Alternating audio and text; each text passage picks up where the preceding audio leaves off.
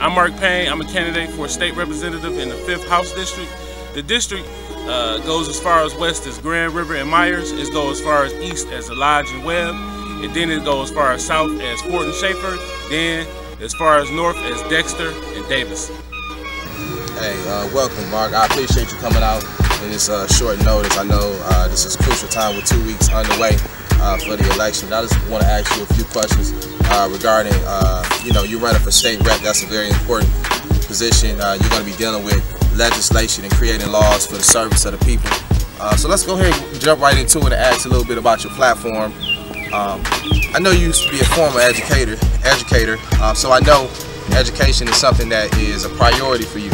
So what are you going to do in terms of the education, man? You know, Detroit, we had a lot of school foreclosures, things of that sort, and all those things that has been attacking our schools. And the education, the quality of the education is extremely low right now. If I recall, we scored the lowest in the entire country when it comes to test assessments. So the question I have is that,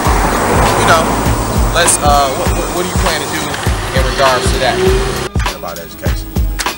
So, education is very, very important. We have to make sure we have quality education for our students, for our children, so they can grow up and be the best that they can be. The thing about it is, we have to listen to the teachers. As a former teacher, we have to make sure we listen to the teachers and promote and advocate the things that the teachers want, since the teachers are on the front line. So the solution is talking to the teachers and then putting those solutions into policy and then funding those solutions. So the solution is very simple, and that's just about the end of it. I can go into a lot of different other policy issues, but when it all comes down to it, we all know the solutions to the problems. We just have to fund the problems, and we have to have the political will to fund those problems. And so we got to make sure that our schools constantly stay properly and adequately funded, so we can have wraparound services that deals with the whole child, mental health, counseling, things of that nature, so we can create a better future for ourselves. Okay, that makes perfect sense. The other thing is I want to talk about, man, is something that, and I've been asking every candidate this, you probably take a wild guess. It's something that has been real prevalent in the communities, something that has actually been affecting, the real demographics, the real population of the city of Detroit. Auto insurance, it's been a real big, it's been a real big plague on the city of Detroit. So my question is to you, what is your opinions? What are you going to do to affect the auto insurance? Do you have a plan, or is this? Are you willing to create a plan? If not, if you don't already have one in regards to auto insurance. So I'm willing to sit down with all of the stakeholders and all of the interested parties and craft a solution so we can lower our auto insurance. And that's the bottom line. I'm not about to get into which stakeholder blaming this stakeholder. We need to all sit down and craft a solution to get our auto insurance rates lowered. So we need to all come to the table, and they need to leave the table feeling as though they lost something, and the consumers have to win. It's just that simple. It's a whole lot of reasons about why things the way they are. I have an opportunity to go to Lansing and sit down with all the stakeholders and craft a real solution to lower our auto insurance rates. And that's the bottom line. So based upon this being like bipartisan, working with Republicans and Democrats, that's going to take? Absolutely. It's going to have to be a bipartisan effort. I mean, it's 110 state legislators. You need 56 legislators to pass a bill. It's not even that many Democrats in the House of Representatives as of right now. Things may change as the election goes by. So it has to be a bipartisan approach, plain and simple. Okay. And the other thing I wanted to ask you about in regards to, we talked about insurance, and then we also talked about education. What about, we dealing with right now, it appears to be gentrification, right? We see a lot of blight, we see a lot of development in the city of Detroit. Are you an advocate for home affordability? Yes, I'm also an advocate in making sure that we can keep our folks inside of their houses. So as a state legislator, that's something that I can do, make it harder for folks to get put out their houses as it pertains to the foreclosure crisis. I also want to be a strong advocate for blight abatement. I've been knocking doors in my district and I've seen a lot of blight, a lot of destruction and things of that nature. Houses are not being taken care of. People don't know who own the houses. So I want to create some type of program to get some extra funding from the state in order to address this major blight issue in the 5th district. Okay. Another one of your platforms that I've seen. How y'all doing? Hey, peace and love. It's another platform that I've seen, revenue sharing. Can you share us a little bit of information about that for the people who may not know what you're referring to?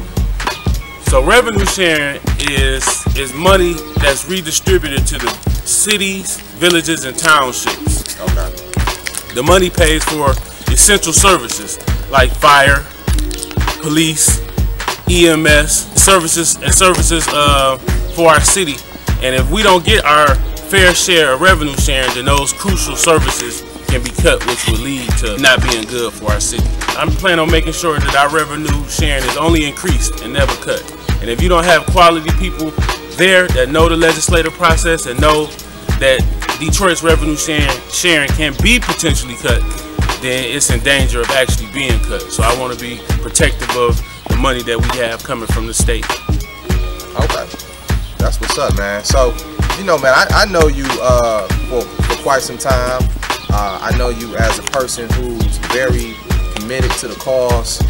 One of the things that people may not know about you that I know, and you've actually educated me and several of my former members and current members in the organization, is about political analysis, understanding the history and the current political status quo in the city of Detroit and in the state.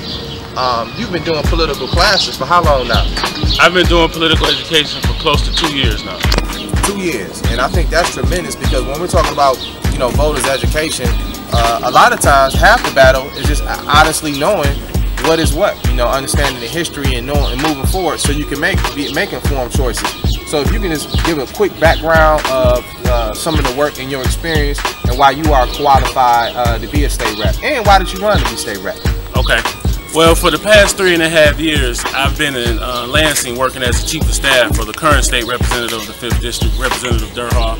And I've been able to learn the legislative process. I've been able to build relationships.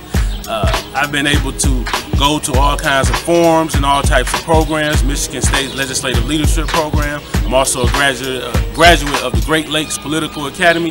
So I've had extensive training on policy and legislative issues, so I can hit the ground running as soon as the people put me there. In addition, the political education just started because people would ask a whole lot of questions, and I realized that a lot of people don't know about basic things that I hear every day in Lansing. So I decided to take everything I learned and I put it into a curriculum. And it started out as a 13-week curriculum, and I just continued to keep going and going and going because the people enjoyed it. And it's something that I'm going to continue to do as a state representative in the 5th District. So what were you primarily doing before you got yourself involved with Fred Durhal? Because I know you said you worked under Fred Durhal, Chief of Staff. So before then, what were you doing prior? Well, I'm a lifelong Detroiter, graduated from Cass Tech, went to Eastern Michigan, graduated from Eastern Michigan, and I became a school teacher. I did that for 5 years. I taught preschool all the way to 8th grade. And I also was a substitute for Detroit Public Schools for a whole year and a half. Okay. Last question. What sets you apart from all the other candidates that's running currently right now?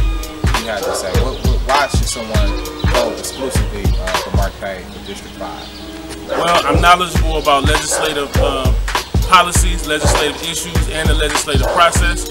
I have a heart of service. I've been serving my community, whether it be teaching or teaching political education. I have the dedication, I have the heart and love of the people. All right, man. Well, listen, man, I appreciate you coming out, man. All right, man. It's been a pleasure.